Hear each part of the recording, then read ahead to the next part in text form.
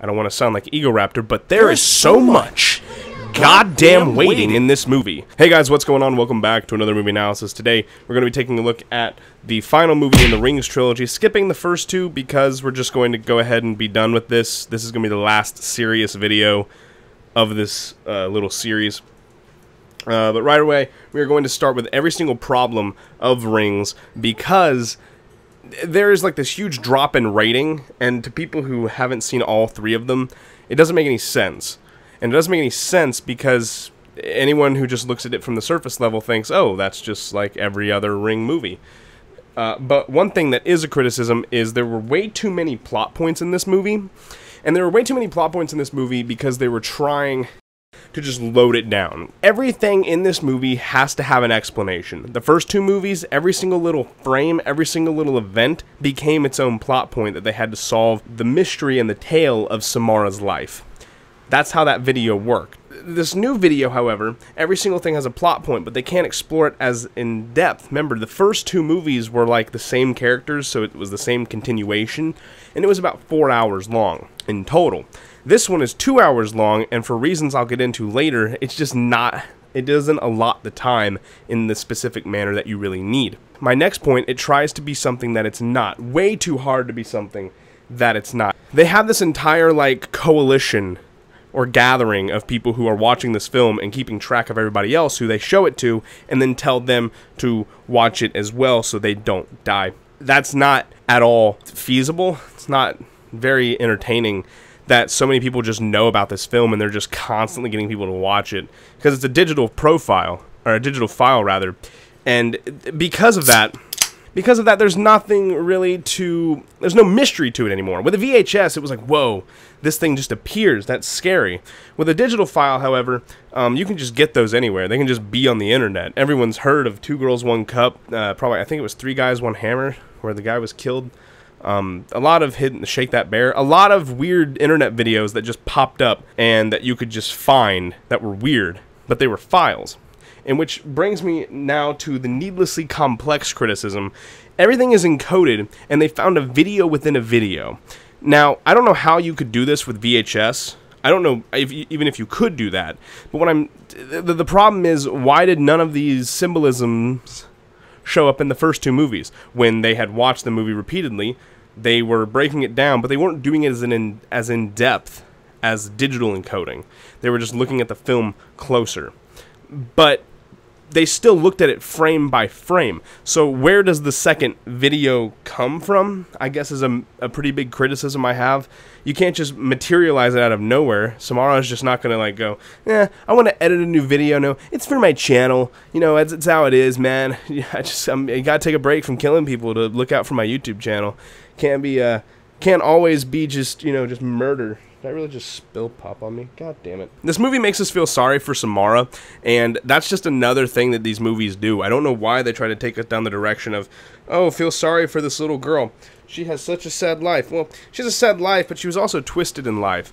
She's homicidal. She's a psychopath. Bad things happen around her. She's got bad juju. 1,000 years bad juju. It's really not viable anymore to make us feel sorry because it's just a waste of the audience's time. Case in point, there was also, like, no minorities. I know these guys were in the beginning, but that's it. Hashtag white people problems, man. So let's get into her backstory, right? This movie does 2 movies worth of backstory in 1/2 of a movie. And what do I mean by that? I mean that we explored that one video for 2 movies, a total of 4 hours, to explore every piece of the puzzle to find out what happened to Samara, how she lived, how she died, etc. This movie takes half the length of one movie, so a quarter of the time we've allotted so far, and explores Samara's mother and how that has impacted her life. It just adds so much that you can't process it all at once, or you can't process it as meaningfully. Which brings me down to the length.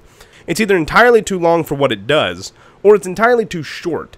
It either needs to cut down on what it's trying to do and just explain a few major points of those hidden films, or what it needs to do is it needs to extend the amount of time that we get to really explore those plot points. But the major problem with this movie when it comes to time is waiting. I don't want to sound like Egoraptor, but there is so much goddamn waiting in this movie. You wait 46 minutes before it actually gets into the story it's telling. 46 minutes of an hour and 42-minute movie. Okay, for those of you who aren't good at math, that's roughly a 100-minute long movie, right? If 46 minutes of 100 minutes is spent building up to get into the story, you're adding on to a story we already know. So this is the part where we stop recapping and we're getting to, okay, so this is the new part. It's like the first of all, if you're bad at math, that's nearly 50% of the movie is spent just recapping. That's not entertaining. Imagine a Dragon Ball Z, right? I think that's like a meme, actually. It spends like half the episode or a third of the episode recapping to build you up to like another fight, and then it spends another third of the episode just prepping you for the next week. I think that was a meme at some point. But that's what it does. It spends half of its time just going, previously on The Ring, Samara has killed people. You watch a movie and you die. Trump is president. I don't know, just something. And it just builds up to this bullshit. And then you just get in there and you're like, okay, fine, now let's see what we've got. And they're like, oh my god, it's a video within a video. Oh god. We have to find what's happening. We have to figure out what happened to her. I don't think we should. Let's do it. Yeah, alright, let's go. And then it's the whole thing of them just doing it all again, but in half the time. So you either spend a quarter of the time actually exploring the shit that makes Samara a good fucking character, or you need to speed that process up and get to more death, more excitement, more thrill. You're trying to be so much of one thing and it's not working. It's just not working. You've also got this problem with like a difference in attack. So Samara has this really big philosophy of, you watch the movie, 7 days later, she comes out of a television screen, looks you in the eye, and you die. That's like her thing, right? Well, in this movie, it starts you off when he's on an airplane. Now, traditionally, if Samara is on a plane, or not on a plane, what the hell am I talking about? If Samara is going to be in a room with you and other people, and only you have seen the video, as long as they don't look at her, they're going to live, traditionally. Not in this movie. She crashes an entire airplane, which means somehow she has this possession power of all technology now. She is the technology goddess. You better hope you don't have a Nintendo DS, because she'll just pop out of there and kill you. It's me, Yamai! Mystery is not existent in this universe anymore. It's one of the biggest problems they have. They still try to like make her mysterious, like we don't know. I'm a very small channel and this is probably going to get like 6 views, so I understand that completely. If you take one thing from this video, take this. It does not matter if the characters on screen are confused or mystified or anything. It doesn't matter. If the audience, us, if we know what's going to happen, if we're not mystified, if I'm not mystified watching this movie, if I'm not confused, if I'm not scared, then it doesn't matter, because your goal is to scare me. Your goal is to mystify me. Your goal is to impress me. Or I'm the audience, right? I'm not like speaking just for me. I'm not that narcissistic. But your goal is to get the audience engaged. Your goal is to get the audience thrilled. Your goal is to get the audience to be afraid of your character. The goal is to get the audience to like the fucking movie. And the more you try and bury it, the more you try and not do that, the more you try and focus on, oh, the characters are intrigued, the characters are happy, the characters are scared. Is the audience intrigued? Is the audience actually paying attention? Well, I don't fucking know. Let's just keep fucking going in the whole movie. And this movie constantly has to recap everything because they've explained so much. They're trying to catch you back from two movies, right? And those 2 movies took place years ago. Years. So they have to recap everything. Well, they don't, actually, because it's a very simple concept. And what they can do is just kind of like hint at it. It could take 5 minutes to catch you up. They could like find the file and be like, oh my god, oh, this person. They kept like documentation and shit. Oh, it's this, and it's this, and it's this. Boom, caught up, done. It's done. We're caught up. 5 minutes, flashback, and boom. We are up to speed, we don't need to constantly refresh everything, and we are on with the movie. We gotta go, go, go. It's a horror movie. You gotta keep people tense. You gotta keep people scared. When you take time and you waste time and you take the time and you just shove it, you're losing valuable like horror time. You're losing valuable story building time. Story is so important with this character because that's what makes her scary. Why she kills is awesome. She's such a cool character. and you just suck. You just suck the fun out of her, man. You can't do that, all right? I'm gonna move on now. So I said that, now I need to contradict myself when I say that this movie had almost no pause in it whatsoever. No pause. It was non-stop the entire thing. That does not give your audience time to digest it. So what you have to end up doing is recapping more, so you actually just keep it's like a constant loop of information, right?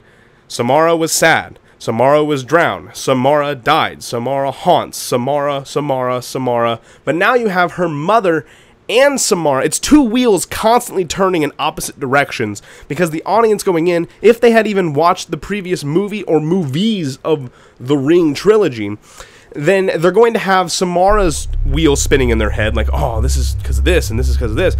And then, and they're also going to know that, you know, Samara's mother is alive. She's in a mental institution. Why is she in a mental institution? Why does she want to drown her baby? This is answering those questions this movie does. But it's kind of rushed at the same time, and there's no pause, because you're trying to tell a story of 2 movies worth of information in a quarter of the time. And that's just not going to work. So you have all this information going through your head, and it doesn't stop. It doesn't stop. Information needs to have a pause. You need to have a time to set yourself straight. If you can't set yourself straight, then you become something that you don't want, and that is confusing. Does that make sense? Did I just go on a tangent? I don't even know how I'm going to animate that. Am I just going to have like bits of the film playing? Because that's probably what I'm going to have to do. Jesus Christ. So I mentioned her new attack, and now let's go again with her new powers. Samara has apparently new powers. She is the Jesus of villains. Bring to her your blind and she will make them see so she can kill them. That's never been a thing. It's never been like, oh, as long as you don't look at her. That's like the freaking, what was the movie that sucked? Bird Box? Yeah, it was like the Bird Box, except it's no longer, you know, it came out before, so it can't say it ripped it off. But it's the same premise, right? If you look at her, you're dead. So he blinded himself. But that now doesn't work, because she'll just be like, she'll like stare at you and give you the stare. She is essentially, God, hold on. I'm going to look up a character that has a stare power. I'm just going to type in the stare and see what that comes. Let me turn my capture on real quick. Turn my capture on, and we're going to type something in real quick, the stare, because I want to know what comes up. Alright, so we've got the stare. What? It's not the first result, but this needs context. This character is... Okay, that's a horror thing. That's neat, but that's not... That's just a stare, though. But again, this is this character. What the hell? Hold up. Hold up. No, what is this? What is this? What is this? Okay, so that's a good GIF. I'm going to use that. Right there. So this is essentially what she does to them. She just looks at them. What is this character's name? Fluttershy? Yeah, that'll work. What the hell? Oh, sweet Jesus, yes. I'll use that. Damn. Okay. That works. Fuck. Anyway. 59 seconds. Minute on the, But, yeah. So, essentially, you've got this entire stare thing going on. And it's just like, oh, cover your eyes. You'll be fine. It's not fine, though. You're going to die regardless. And not only that, I mentioned she can just take over technology. She can pop out of cell phones. She can crash planes, because why not? She needs to have more powers. She needs to have more, you know. A minor critique, I've already mentioned it, but I'll just repeat myself. The movie had the same plot as the first two, just in half the time, so it really was rushed. The jump scare setup was absolutely abysmal, because it almost didn't have one. There was almost no jump scare setup whatsoever. It would just happen, which most people could argue that that's a really good setup. Not the case, because almost every time there was a jump scare, it was either when someone else was dying, not a main character, or it was when nothing was actually happening. No one was in danger. So once again, since we had the same plot for the first 2 movies, this little girl is in trouble. We need to help avenge her, because she's killing out of vengeance. Help her find peace. Oh my god, she's still evil. That happened again. So once you saw it going around that path on this movie, you could easily go, hey look, It's gonna happen again. And then it did, and you're like, what? No way, she's evil. What?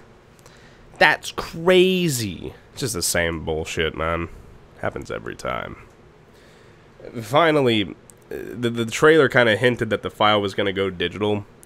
So, it made you think that this was going to be like the major plot point of the entire movie. But it wasn't. It was just that they were going to do the same thing that they do in the first two movies. Leading to my final point, not everything has to go through technology. Not everything has to be, you know, updated to the millennial era. I get it. People don't have VHS players anymore, so it wouldn't work. It'd be like if it was a cassette tape. But at the same time, there are other ways to make it scarier. It could just turn into be like something that affects your TV or something like that. I don't know. A weird hidden video on YouTube. I'm sure there are tons of them. You could type in a ton of videos that just, you type them in and, oh look, if you watch this video, you'll die. You know what? I'm gonna type that in right now again. Let me turn my capture back on. 3, 2, 1, capture. Okay, so now we are going to type in, if you watch this, you die. If you watch this, you die. You cannot see this as I type, but yeah. If you watch this, you die. Look at that. Let's go to videos. If you watch this, you die. Shane Dawson. Oh, that's obvious. Curse videos. If you watch these if you watch this video, you will die. If you watch this, you will die. They say if you watch it, then you will die. Die. So YouTube is just crawling with this kind of thing, and people click on it all the time. It would be interesting just to see one that actually affected, like it was actually real. Not like Unfriend Me, where they tried to make social media scary, which isn't going to work. Especially when if you log on Facebook, there's no one just like dead ghost trying to kill you. It's always, hello, you are very beautiful. Can I see Bob's in Vagana? Bitch lasagna. Well, guys, that is going to do it for me. It's been fun. Really looking forward to the next video where I just basically make fun of all three of them instead of just actually critiquing them. I do apologize for the ranting to an extent. I actually thoroughly enjoyed getting that out there. Let me know what you guys think of Rings. Let me get some more movie suggestions down there, because I'm running out of ideas of what good movies are to actually look at, and I'm having to go through my back catalog, and it's just, some of them are really expensive too. That's a problem. But yeah, thank you guys so much for watching. See you guys next time. Remember to leave a like, comment, and subscribe. Peace.